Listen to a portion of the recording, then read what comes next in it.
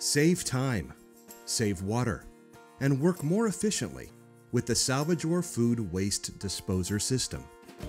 The ScrapMaster and TroughVeyor systems work with warm, recirculating water that allows you to scrap dishes while food waste flows through the system and down the disposer. Here are the basic elements of the Salvajor Food Waste Disposer System: disposer, separator, and recirculated water. To begin the process, close the drain valve. Then place the reservoir screens into the bottom of the tank. Place the basin in the tank. Next, close the door over the disposer. Then press the start button on the control panel. A timer will count down as the tank fills. After the fill cycle, the water begins recirculating. Now you're ready to begin scrapping dishes.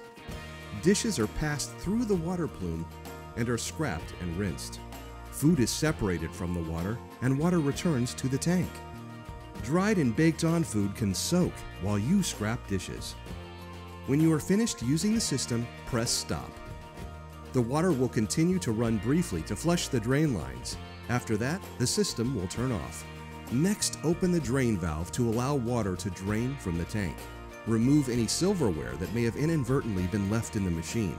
Remove the screens from the tank and dispose of any remaining waste. Rinse the unit, screens, and separator discs. You will be amazed at how easy Salvajor systems work, saving time, water, and energy as you get the job done.